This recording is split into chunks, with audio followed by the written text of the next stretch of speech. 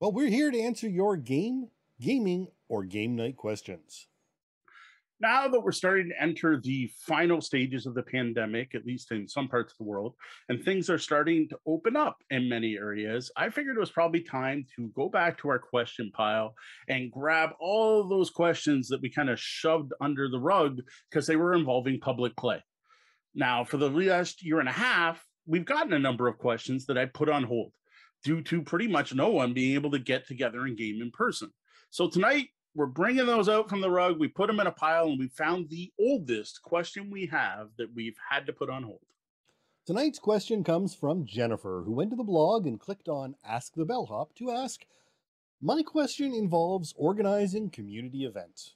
A few months ago, I saw a local Barnes & Noble advertise a family game night.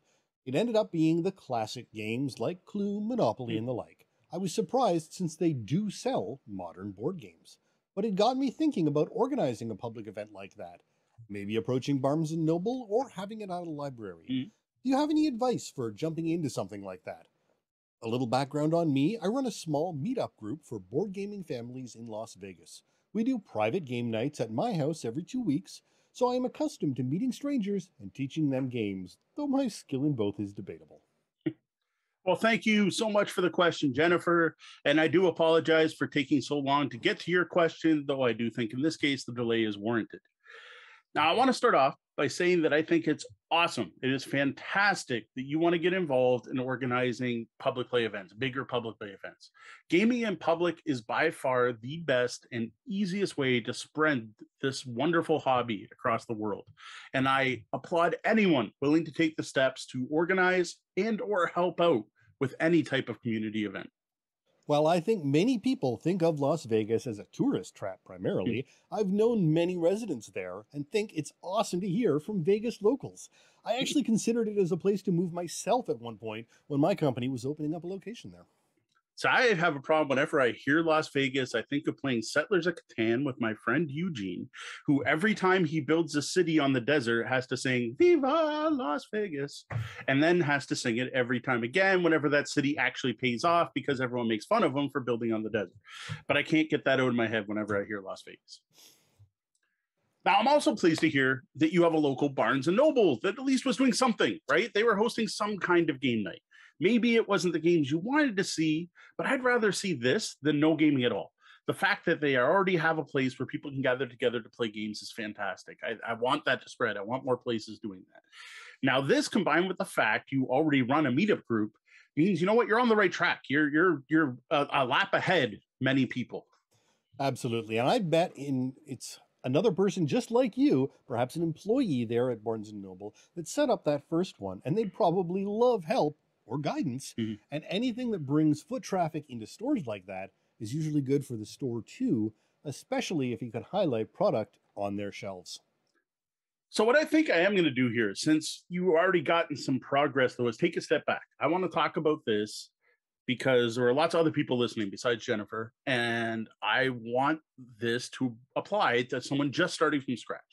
I think this is going to be more beneficial to more people.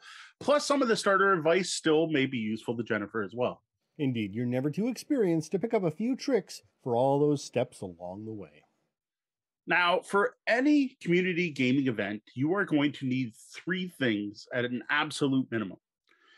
There are also some great nice to haves, but we're going to start with the basics. For a public play event to work, you need a place to play, games to play, and people to show up at that place to play those games. Pretty much everything else is icing on the cake once you have those 3 basics down. Now, I did cover some of this and aspects of this back on episode 51 of the Tabletop Bellhop Gaming Podcast. That was entitled Join the Club, and there was a related blog post called Tips for Starting Your Own Tabletop Gaming Club. Now, that was almost 2 years ago, so I do think it's worth looking at this topic again, and even comparing what kind of came out of my train of thought while working on the show notes. It's actually a slightly different approach to the whole topic as last time. But if you do want even more information than you hear tonight, feel free to go check out our back catalog or the blog for that post. The first thing you'll need is a place to play. So Jennifer said they're having strangers at their house, and to me, that's a big no-no. Like, I honestly think the first thing you should do is drop and forget right away about playing games at your own house. Like, I don't care if you got a nice garage out back that you can fit 4x8 gaming tables and fit four of them in there and hold 30 gamers in there. Save that for the people you know and trust, your own personal gaming group, perhaps people you've met at community gaming events and have gamed with multiple times and have grown to know. Please do not open your own home to the public. I love that someone's trusting enough to do that, but there are many reasons for this, including liability issues, bylaws, zoning laws, and fire codes. Then there's the potential people problems, which I don't think we really need to get into here, but I'm sure you can imagine the types of people that might show up to an event that you would want there. Public spaces, especially retail, commercial, and restaurants, have insurance for things that homeowners do not, and for good reason. You want your community event to be at a public place, a place the community can gather. Also, public places are generally going to be more central, which helps a wider range of people get there or even just stumble upon it and discover it. Now, when looking for a public place, you want a spot that's well lit, accessible. Please be aware that there are people who have mobility issues. Make sure there's ramps, elevators, all that stuff. Has public washrooms. If you're going to be there for an extended period of time, people might need a bio break. There should be a space to play. Like, I've had people book places, gaming nights at places, and you show up and there's like a standing room only, and it's like there's no all bar seats and no tables, and you need to watch to make sure you actually have tables that are large enough to game at and chairs to sit in. You also want somewhere that you can either bring food in and drink in, or that provides food and drink in some way.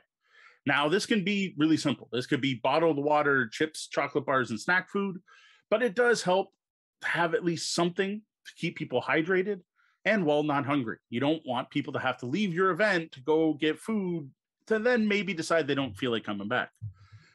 Also take into consideration things like the venue having parking and or being on a public transit route. This could greatly impact your attendance. The easier your venue is to get to, the more people you may get out.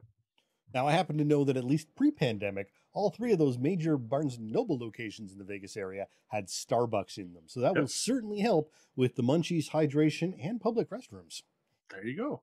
Maybe all set. Now, because there is a Barnes & Noble already there hosting a game night, that does seem like a great venue. At Barnes & Noble's, bookstores are great. Anywhere that sells games is a great choice because you end up with a win-win relationship with the venue. You get a place to host game nights and play games, which hopefully leads to sales for the venue. So bookstores, hobby stores, game stores, they can all be great for public play events. Now, Jennifer also mentions libraries, which I think are a fantastic venue for board gaming, as long as they have a space for it that's out of the way enough that potentially loud gamers won't bother anyone trying to do research, and you won't have people coming through that you don't need coming through. I do know like people like Donald Dennis, who's on board games, Wallsfield all over the internet, works for a library, and he runs their game nights. Like, so though it does exist and it is out there, so it is definitely worth reaching out to a library. And a quick Google suggests that Las Vegas libraries are actually quite sizable with free Wi-Fi, though they do rent their meeting spaces, so you need to speak with someone there to see how to go about organizing public events and if there are charges associated with that. Very true. Now, I've also personally hosted events at cafes, pubs, and restaurants. The thing to watch here is a couple things. One is the lighting. You don't want to be playing Euro games, especially, or card games in somewhere with low light. You can probably get away with a deck of cards, but anytime you're going to be reading anything or having to see symbols on a board, you want bright lights. The other thing is volume level. Now, that goes both ways. Most games require concentration, so you don't want to play anywhere too loud.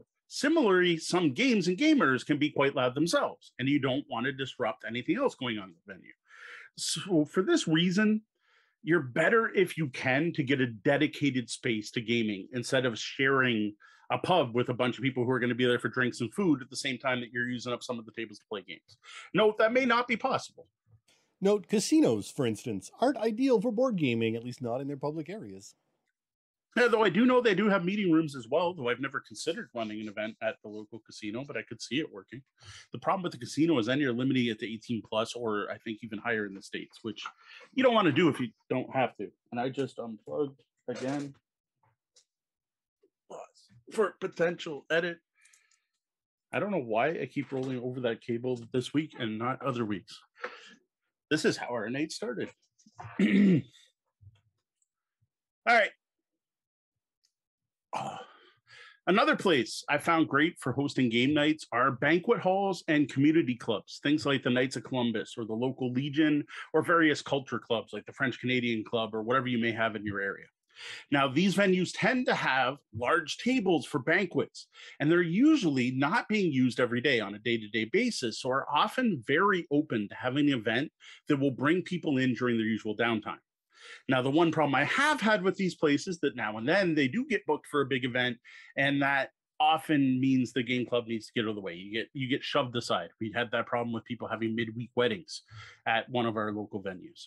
The other thing you do have to watch for with this is how exclusive these groups are. You want to have your public play event in a place that is welcoming to gamers of all ages, walks of life, and social status.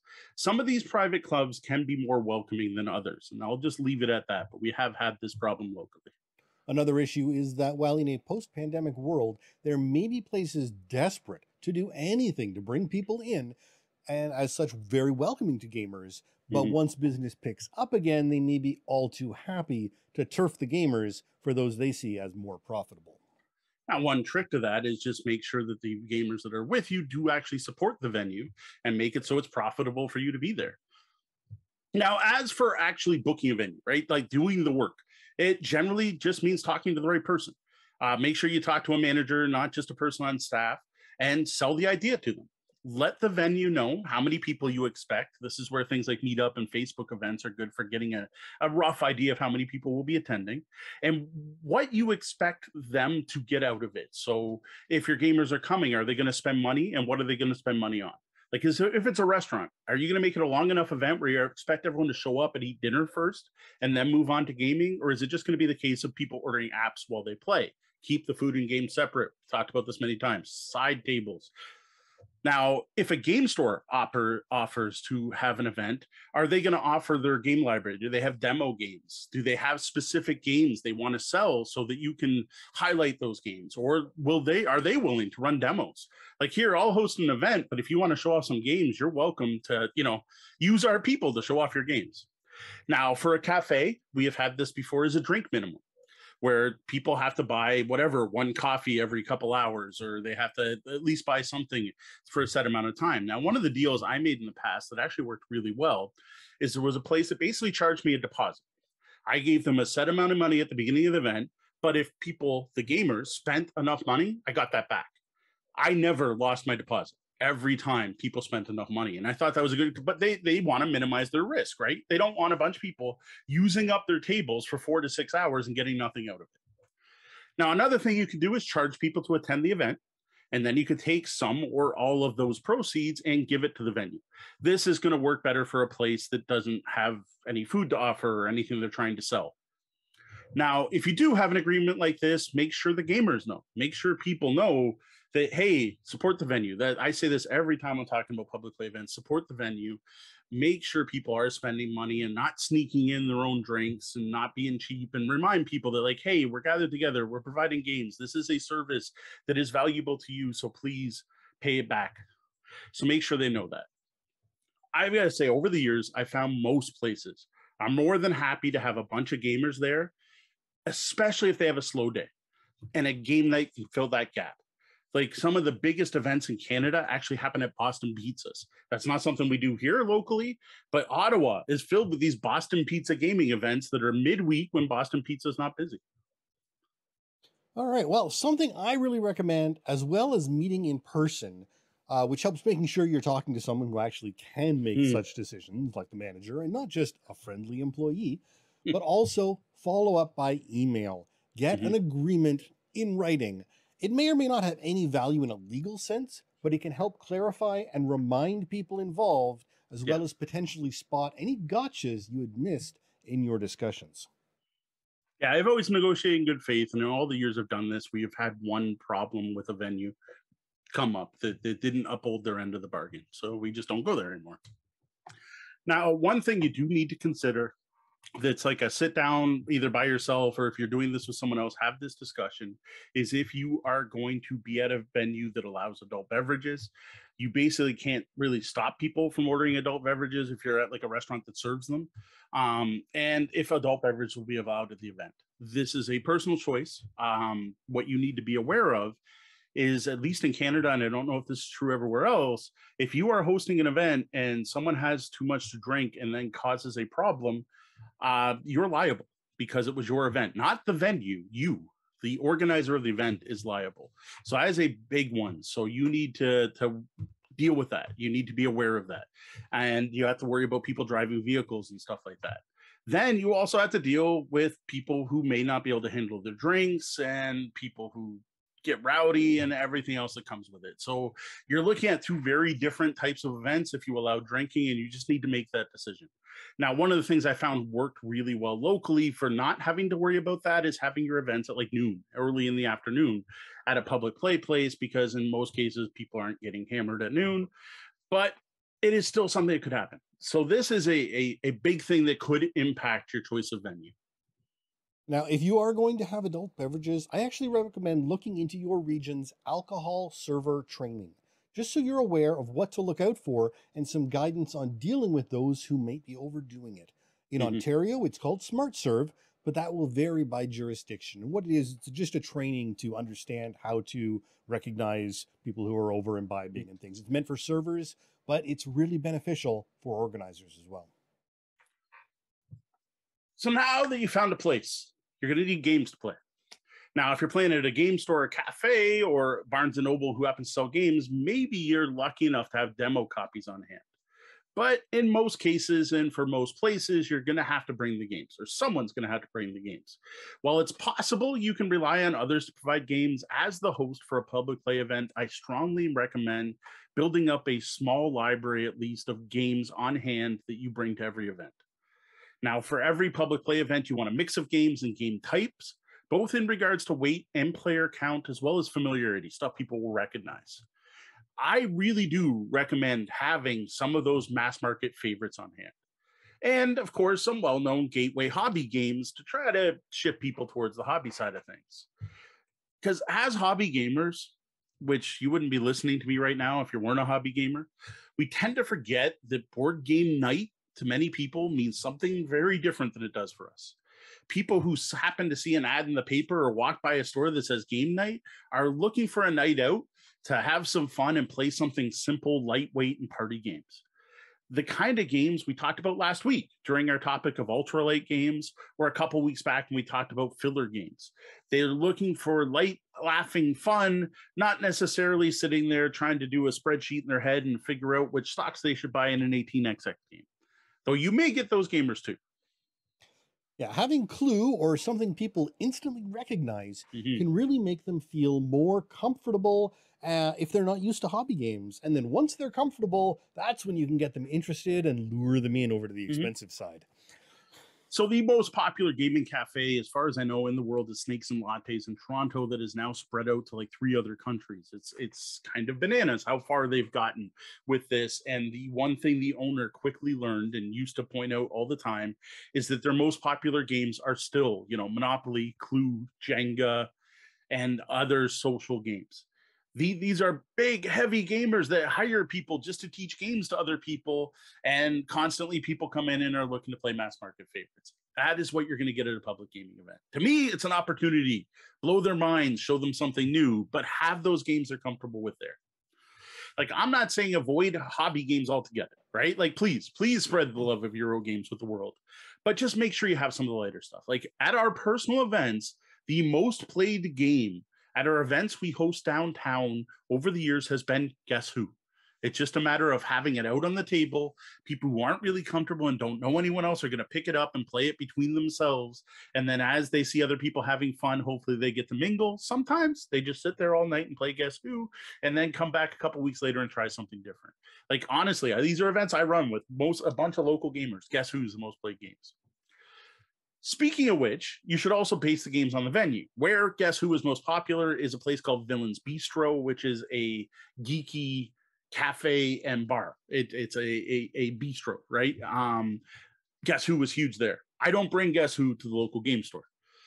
What you're bringing should be based on the venue. If you're playing in a dedicated gaming area, you also have to watch for things like table size. And you might want to avoid games with lots of little components that are easily lost.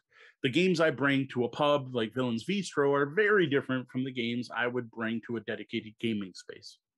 Now, if you are playing at a bookstore, for instance, use their terms. Maybe it's family strategy games rather than hobby games. Retail locations will love you for anything you can do to help move their product. And if people come in to buy a paperback, play a few games, and walk out with a copy of King of Tokyo, everybody wins. Totally agree. Now, another thing you do have to watch for is the tone of the games you are bringing. Personally, I not only refuse to bring any of the popular not safe for work board games to any event I'm hosting, I also ban anyone else bringing them. You don't want anyone playing anything that may offend someone else. And I'm not talking countercultural, easily offended people. I'm talking about making game night fun and not saying something inappropriate, well, to someone else who happens to be playing or just at the venue. You got to think about the fact that you're not just gamers there at some of these places. There could be kids present. There will be diverse people around. Similarly, you probably want to avoid games with controversial themes.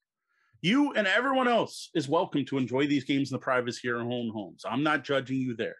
But there are plenty of other games to play that are much better for public play gaming events. Yeah, in this case, even if they do sell those games at the store, and Barnes & Noble does carry Cards Against Humanity, just because they sell it doesn't mean they or anyone else wants it played at the store. Now, once you have a number of games ready for events, perhaps even a core set of games you always bring, that's when you can start encouraging other people to bring games. At all of the gaming events I run, I call them open gaming events. I welcome anyone to bring the games they want, and, well, not all of them because of those games I just mentioned, but bring most of the games they want. And the more people that bring games, the more options there are. And what I have found is most of the people willing to bring games are excited about the games they're bringing and willing to teach them and excited to share them with other people. So they take a load off you by being ambassadors of their own and teaching the games. Yeah. That being said, if a bookstore didn't want people bringing in games, it would also be understandable. If things get busy, it's unfortunately all too easy to strip the shrink off a box on the shelf and add it to your collection, should someone choose to ruin it for everyone. You're giving people ideas here. That's not good. No, but it's true. I am assuming they're good with you bringing games. Now, if a local game store is letting you have an event and only lets you play with their demo games, or Barnes & Nobles has a bunch of game night copies, all I would do is try to encourage them to have enough variety in those games. And I honestly would probably look for, I would probably look for another venue eventually if they were that sticky about it. So now that you got a place and games, you need people. Now, Jennifer noted they already run meetups, so that is a great place to find gamers. Though I personally found the service a little limited as a free app, the paid version, you need it early in your once your group grows past a certain size, you pretty much have to go for the paid version. Now, if you are charging for your game night, maybe that can offset that cost, but personally, it's something I haven't used. Facebook events are great for finding adult gamers. No, kids are not on Facebook, despite what you may think. Board Game Geek is a great place to find gamers. If you are looking for other alpha gamers, only really alpha gamers are going to be on Board Game Geek. People are already, you have a vested audience there, right? And they have a forum for every state and every province, possibly even broken down by city, depending on where you are. For us in Windsor, Ontario, we're stuck with the Ontario forum, but once I start running events, I post in there every event we're going to have, and have met some awesome local gamers through Board Game Geek. Now, if your event's free, the other thing you do is reach out to local media, newspapers, bloggers. There are so many Windsor news sites now run by independents. Reach out to all those people and be like, hey, and look, a lot of those online ones have event sections where you can submit local events and community calendars. Now, some of those will charge money, but usually if your event is free, they don't. So that's why I suggest if you have a free event doing this. This is a great way to get the word out. Now, as for sending an official press release, which is also something worth doing, this is worth doing if you have a new event that started up, or if you have a big event, like if we talked a few weeks ago about running board game tournaments, or something like our Extra Life 24-hour charity gaming. That is the kind of thing where we might actually send out a press release. We'll go on the news. I've been on TV before talking about it. Now, it's old school, but something that actually we found works rather well is putting up posters and flyers, both at the venue you're going to be using, but also at places gamers like to hang out: game stores, comic shops, coffee shops, the local university. You can also look to put up something online. If you are playing at a specific venue and they have a web page, ask them to list your event there. Now, once things get started, word of mouth will probably be your best way to get the word out. And well, the goal of that is just make sure it's a fun game night. There are many meeting group planner websites and software out there. We couldn't possibly cover them all. But as a local, you're probably already aware of what is in use in your region already. And it's best to work with what's already established than to try and get people to use a new platform, which they are generally hesitant to sign up with. And these new platforms show up every week. I can't believe how many apps are out there now to find gamers. And I'm like, go to the place people are already using, right? Try to find what's most popular. So now we got the basics. We got a place, we got gamers. We're filling that people with people to play the games. So here are some further tips and things you want to have in place. Maybe not for your first event, but these are the kind of things you want to get in place as soon as you can. These are things that are going to make the game night fun or more fun. And this is the kind of thing where that word of mouth is going to spread. You're going to get people excited about your events. There are the icing on the cake, the icing on the game night cake, as it were. Sean got distracted. All right, so I'm talking about fun and excitement. This really isn't a fun and exciting thing to talk about, but it's something important. If you run a local event, a public event, you should have a harassment policy and communicate it well. Have this posted somewhere. Have a copy on each table. Have it posted online. Have a sign-in sheet at the start of the event. Everyone's going to get a copy. Make sure everyone knows it and has read it, perhaps even getting people to sign it to show that they've read and agreed to it. While this may seem over the top, harassment policies do the opposite of what people think. We're not trying to exclude people. They actually make your game nights more accessible, more open, and more safe. They let people know that your event will be a safe place and what to do if it becomes unsafe for them. With this, you can and should also provide safety tools. Have an open door policy. What that means is if anyone is uncomfortable, they can get up and walk away from the table for any reason. Make sure any games that need them include tools like the X card. Now, yes, this is generally an RPG-based tool, and we've already said avoid the controversial games, but this can apply to some board games as well as role-playing games. Remember, this is all about getting together and having fun, and you want to stomp out anything that could ruin this fun for anyone else. Now, aside from rules about interpersonal issues, depending on your location, there could also be an additional set of rules specifically about the staff and product. If you're in a store, restaurant, or even library. If the store is providing demo copies of games, for instance, people need to know they can't just grab one off the shelf and open it up to play if someone is using the demo copy. It sounds like something ridiculous, but it pays to anticipate just how ridiculous some people can be. Now, along with this, you should have some general ground rules as well. It shouldn't all just be about the things that could go wrong. Like who's going to bring the games? Indicate who puts it away. Who puts away a game at the end of playing with it, and make sure everyone knows to put it back the way you found it. I hate when I lend my games out and I bring them home and I go to play and there's all the baggies are there and all the dividers are there, but everything's just dumped in the box. Please take care of other people's games. You should have rules for food and drink. Again, I say keep them separate. Eating, drinking away from the games, especially when you're playing someone else's games. Remove the possibility of spills or greasy fingers completely if you can. Drinks on side tables, separate tables, or have an eating area that's separate from the playing area. Now, this isn't a tournament or anything. Well, I guess it could be, but in general, for a general public play thing. So you don't need like a group-wide start player rule, though maybe you want one. You just want to cover common things that are come up on game night. Who's responsible for cleaning up? Where do the games go? How do you indicate who owns what game so someone doesn't take the wrong thing? What happens if someone actually damages someone else's game, and so on? Now, this could be an ephemeral social contract, but I honestly think this should be right there with your harassment policy and written down somewhere, like at least posted online. If you're using some kind of event service, have it in the description of the event. You want it so these are easily communicated to someone showing up for the first time as well. And note, these should be living and change over time. As new things come up and the group grows, you're going to find you need to add some rules in and maybe take some out. A simple sign-in sheet that has the rules right there to be read and agreed to is also a good way to help if you need to enforce them and possibly build up a contact list for future events. It's true. Now, I am assuming Jennifer wants to host these nights and be involved in it through the whole night. You need someone to do that. It doesn't necessarily need to be the person who started everything. And I get it. The main goal of building a public play event is to get together and play games. Someone at the event, though, should also be playing host, perhaps instead of playing games, just playing host. This person should greet everyone who arrives, explain what the group rules are, again, including the harassment policy, and work with people to facilitate games getting played.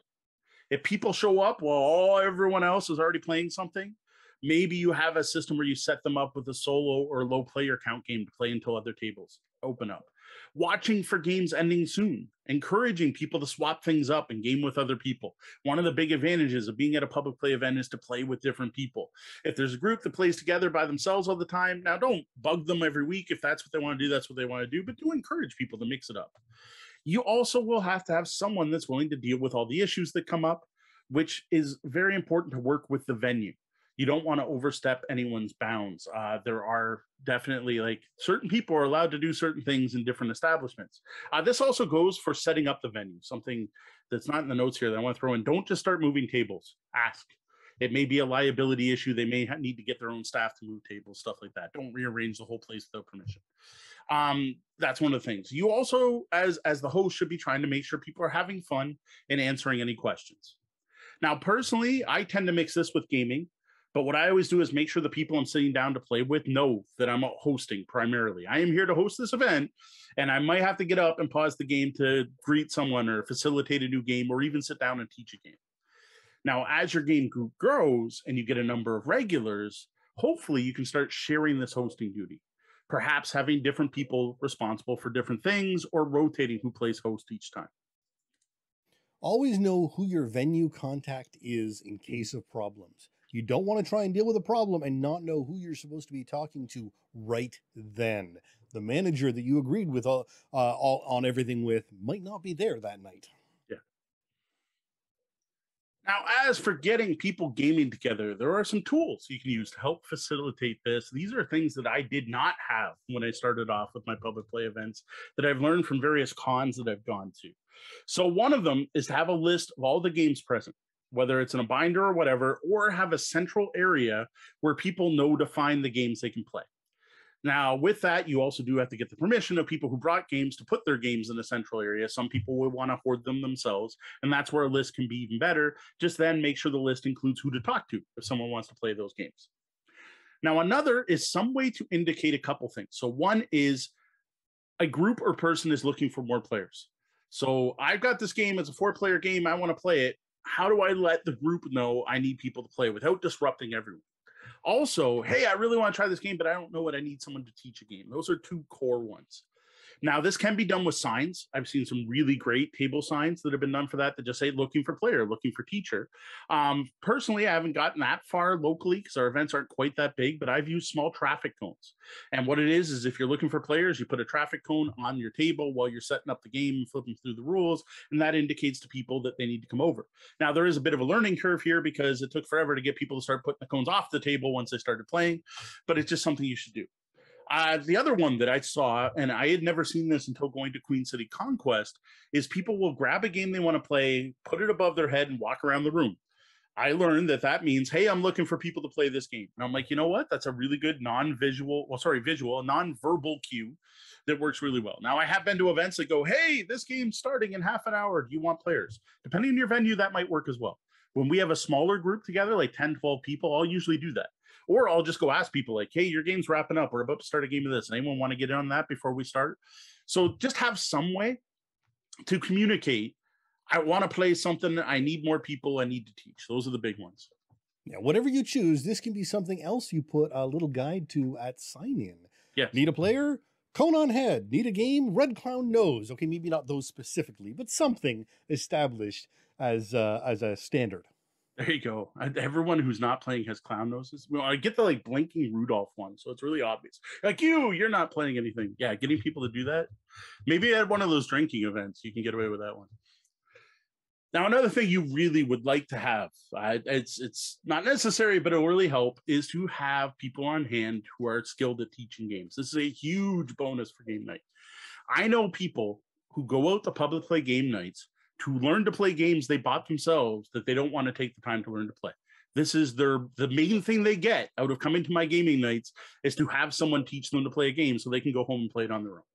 Now, Jennifer noted they have some experience in this, and it is something you will get better at over time. We have multiple episodes on teaching games. Feel free to go back to the back catalog. There's so many, I'm not even going to call them all out. The more game teachers you have, though, the better. Now, to help with this, I strongly suggest finding teaching guides and game summaries off places like Board Game Geek and Esoteric Order of Gamers. I find these online, print them off, and then place them into the box for any games and bring out to public play events. That way, even if I can't teach the game myself, there's a tool right there in the box to help someone else learn the game. Now, we live in the future, as far as I'm concerned, and there is awesome stuff out there as long as you have internet. And nowadays, who doesn't have a cell phone? Someone at the game table probably has a cell phone, and there is a great way to bring up Watch It Played, Gaming Rules, Ratto runs through your favorite board game teacher. As long as someone has a cell phone, there's always someone on hand to teach the game. That is something we did not have when I started this in 2002, and it's a great resource, though I find people forget. They don't think of it. So like people, I've been at a Board Game Blitz tournament, and people are like, we're waiting for you to teach the game. I'm like, why don't you just bring up a Ratto? And they're like, oh, great, yeah. So that way they just put it out. One person happened to have a tablet in their bag, and they all sat and watched it. It was great. Now, as well as teaching, a little sheet detailing everything that should be in the box, and perhaps where, if it's some form of organization, is helpful when it's over and people are putting things away. And of course, we've already figured out who's putting it away, right? We agreed to that. Yes, that was one of the agreements. There are some great rules out there for who's putting away the game. I got to say, I particularly, personally, in a public play event, I think everyone who's playing should work together to do so. You should all help baggie and put everything away. If you're not sure how to put a game away, find out who the owner is and ask. Don't just guess. But I also really like the rule that the loser puts the game away, or the opposite, the winner. So yeah, you won, you're awesome, but you get to put the game away. So I do like both of those. Where did I go? Got that. So as your club grows, it can also be advantageous to have a game library, like a game club. Like I told you, this is kind of based on like you want public play events, you want a set of games for that group of people, some form of central resource of games that players can borrow games from. Now, this could be just for use on game nights, because I'm assuming game nights are regular, right? They're once a week, once a month, or whatever. But this could also stretch to be a resource that's available for people to use on off nights. Now, if possible, you want this to be hosted at the venue. This is for a number of reasons, including the fact that a game collection can take up a lot of space. So someone has to have the room to do it. The fact that if it's in a central place, no one's going to argue about who gets to host it. And the fact that if the person who owns the collection can't show up, what do? If you're charging people to attend your event, growing a collection is a great way to spend that money and reinvest it into this public play event. The other option is if you can't keep it at the venue, consider splitting up the collection among multiple members. Again, to make it seem more fair. And second, so that if, again, one member can't make it, someone else can still bring their part of the collection. Also, while there is a wealth of gaming stores around, not all have the ability to have gaming in store. You might even be able to partner with a game store at a separate venue and let them supply, store, maintain demo games. Now, while I already mentioned that I make sure to keep all of my game nights as open game nights, that way people are always welcome to bring and show off the new hotness, right? What they're excited about. I don't want to shut that down. I don't want to shut down some other gamers' excitement that they just got this game, they want to share it. I still like to have a theme for every one of our game nights. What this does is it helps people focus on what games to bring for those of us that do have a collection. So it's like, all right, I have too many games to pick from. I don't know what to bring tonight. Where if I go, we're going to do pirate games, I can go, well, I only own 10 pirate games. I can only fit about 3 of them in this box. What 3 pirate games are there? That's just easier. The other thing it can do is it can help drum up excitement for the event. So it's not just every game night's the same. It's open gaming. People have no idea what to expect. They're going to go in and like, oh yeah, there'll be the stuff from the game store, and Steve will bring this, and John will bring this, and then I don't know what Mo will bring. You know what? Let's skip it this week. There's nothing. We're not going to miss anything. Whereas having a theme, people tend to get more invested. Like, I'm not going out to play games. I'm going out to play a new pirate themed game, and I'm going to get dressed up, and I'm going to wear an eye patch while I play. It honestly does really help keep people invested by giving people a reason to come to that night, not just come to every night. And of course, you can try to work with your venue to match up. Barnes & Noble, perhaps they do a product display to match your theme. Maybe a restaurant could even have a special that night, even if it's actually just their usual special with a fun theme name the servers know. That's a cool idea, actually. You see that at game cons. If you go to Barley's, which is a I don't know, brew pub, I guess, that's right near the convention center at Origins, they have 2 menus. They have the Origins menu and the regular menu, and they're actually identical, but everything has fantasy names. All right, my final suggestion, and to be honest, this is a strong, probably the strongest suggestion. This is, you're probably stuck at the beginning, but this is one of the quickest things you want to do. You don't want to do it all yourself. This is the trap I fell into early in the Windsor Gaming Resource days. Once you have some regulars at your game night, talk to them and see if they're willing to volunteer to help out in some way. While it's admirable and appreciated that Jennifer and others like them want to start hosting a gaming night, they shouldn't have to do it all on their own. Just because someone starts something doesn't mean they have to be the only one doing it forever. Similarly, if you're in a game club or you attend public play events, I encourage you to offer to help out. Now, this can come in all kinds of forms. Maybe someone's online all the time, so they can run a group social media account to keep everyone aware and maybe drum up interest. Someone may have a huge game collection, so they become in charge of bringing the core games every night or maybe setting the theme. Someone who's active on Board Game Geek can be in charge of posting there, getting into the local group and posting once a week. Or they could set up the private forum or a blog on Board Game Geek to get the words out. If you've got a student in your group, someone who attends a local college or university, maybe they can help finding new gamers by putting the word out on campus. If you got a baker in the group, maybe there's someone willing to make snacks for everyone every week, possibly even turning this into a side hustle and selling cupcakes at your game night. We gamers are a talented lot. Use that. Use that to your advantage and benefit everyone who takes part in your community gaming event. Make your community gaming event a community event. Now, one thing I know about Las Vegas is that there are a lot of event professionals based there. Folks who know a lot about organizing things. Now, they may not want to take on a big job on their time off, but they might be willing to help here and there and offer their advice and knowledge to benefit your events. Well, that's it for our discussion on starting up and organizing a community gaming event. Now remember, if you've got a gaming or game night question for us, all you got to do is head over to the website, click on Ask the Bellhop, or email me at questions@tabletopbellhop.com.